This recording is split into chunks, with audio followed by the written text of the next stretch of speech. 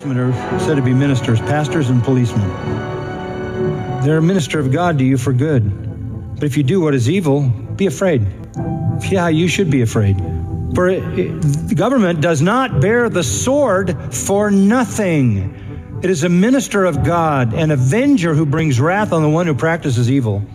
Look, we've got a society basically where the conscience is misinformed. We've got a society basically where people have quieted their own conscience by deciding that they're better than their conscience says they are. We've got a society of people raised without the discipline, the love, the stability of a home. And now they're running around in this country in all directions, and it's left to the police to try to make some sanity out of this chaos. These are people that have evil hearts to the core. We all do. But they haven't been restrained by the gospel, the transforming power of Christ. Now we're seeing what is going to happen because God ordained government. Resistance to authority is rebellion against God, not only government. Resistance must be punished. And when it is punished, they are doing the work of God.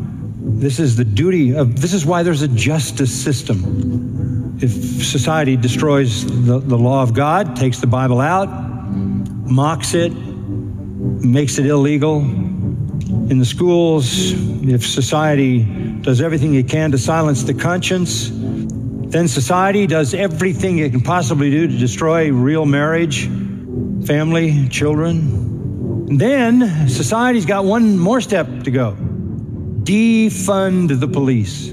Just destroy the respect for authority. The defunding follows the destruction of respect. Then you do have the Lord of the Flies. Well, what you're seeing these days is what it would look like and could look like if this rebellion continued to diminish those who keep order, protecting good people and punishing those who do evil. We're watching that being assaulted massively, more than I've ever seen in my years. There's one more restraint.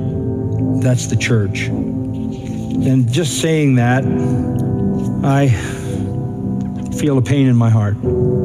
Because a lot of these people that are riding in the streets are riding right in front of churches. A lot of churches in the communities of all these major cities, what have they been saying? It's more likely that some of the people in those churches would be joining them than trying to stop them. But the church, critical, the last stand. Go to Matthew 5:13. The conscience is a personal authority, the family is a parental authority, the government is a social authority, and the church is a spiritual authority. I just read verses 13 to 16, Matthew 5. You're the salt of the earth, but if the salt has become tasteless, how can it be made salty again? It's no longer good for anything except to be thrown out and trampled underfoot by men. You're the light of the world. A city set on a hill cannot be hidden, nor does anyone light a lamp and put it under a basket, but on the lampstand, and it gives light to all who are in the house. Let your light shine before men in such a way that they may see your good works and glorify your Father who is in heaven. We aren't just an isolated group in a closed-up building. We are the salt of the earth. We are the light of the world. You, emphatic and plural. You, he's talking to his disciples. Here is the presupposition. The world is decaying. The world is corrupt. And the world is dark. And those who follow Christ are to be salt that slows the decay and light that diminishes the dark. Salt was once so difficult to obtain that it was highly valued, and many different cultures in ancient times used it as currency. Salt was of immense value to the Jews and the Greeks and the Tamils and the Chinese and the Hittites. In fact, the word salary comes from the Latin salt, because people were paid in salt. And if somebody wasn't a very good employee, you would say, hey, he's not worth his salt. For the Romans, salt was more valuable than gold. There were caravans, we read, of 40,000 camels traversing the Sahara Desert to bring salt to markets, because salt was such critical preservative. It slowed down corruption. In fact, salt pretty much determined the location of the world's greatest cities. Salt created and destroyed empires. Salt caused population shifts. All this because of its power to preserve from corruption. And like salt, the presence of the children of God, disciples of Christ, Christian believers, the church, slows down the decay and corruption of society. We're the most precious commodity this world has. But let's open the bars and keep the churches closed. The influence of goodness, the influence of virtue, the influence of humility, the influence of unselfishness, the influence of kindness, the influence of compassion, mercy, the influence of love, and more importantly, the influence of holiness and godliness restrains the corruption. That's why Peter says, we are a holy people. You are the salt of the earth. You preserve. You're the final restraining power. All over the world, the church is being attacked, isn't it? Pastors are being killed.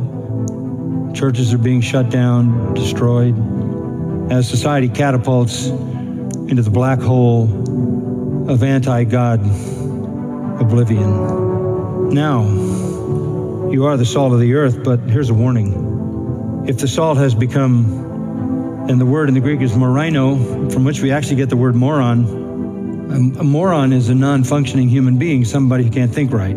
So if the salt can't function, if the salt has lost its ability to preserve, like much salt that lies on the shores around the Dead Sea, which is full of salt, you actually can lay on the top of it and float. But that salt becomes corrupted and polluted. When salt loses its ability to preserve, it is because it has lost its purity. Its purity. And this is why I say this is a sad thing for me, because church after church after church after church is not salting the culture with godliness. False teachers abound, charlatans with religious Ponzi schemes, taking money from poor people on the promise of miracles and wealth, pastors whose lives are unholy and immoral, entertainment centers trying to make sinners feel good about themselves, denying, in many cases, whole denominations, denying the veracity of Scripture, denying the deity of Christ, denying the gospel. Popular mega churches just entertaining sinners. Little concern for holiness, godliness, virtue, righteousness. It's not their message. They don't confront sin. They don't call for holy living. That would empty the place. So we have to say that Satan's done some serious damage to the conscience, to the family, to the government, and to the church. Salt works indirectly. Salt works secretly. So does godliness, and so does righteousness. Light, on the other hand, works openly. You're the light of the world. A city set on a hill cannot be hidden. Nor does anyone light a lamp, put it under a basket, but on the lampstand, and it gives light to all who are in the house. Let your light shine before men in such a way that they may see your good works and glorify your Father who's in heaven. This is the shining light of good works. There's a subtle, secret influence of righteousness, and there's an open, exemplary aspect of righteousness.